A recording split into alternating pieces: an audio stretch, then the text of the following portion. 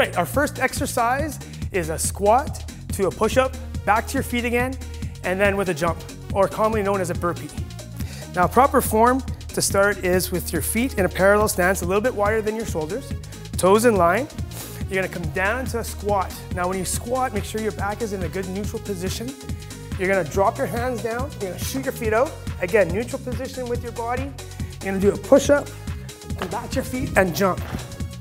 Again, squatting, keeping your toes in line, hands down, shoot your feet out, push up, back to your feet and jump.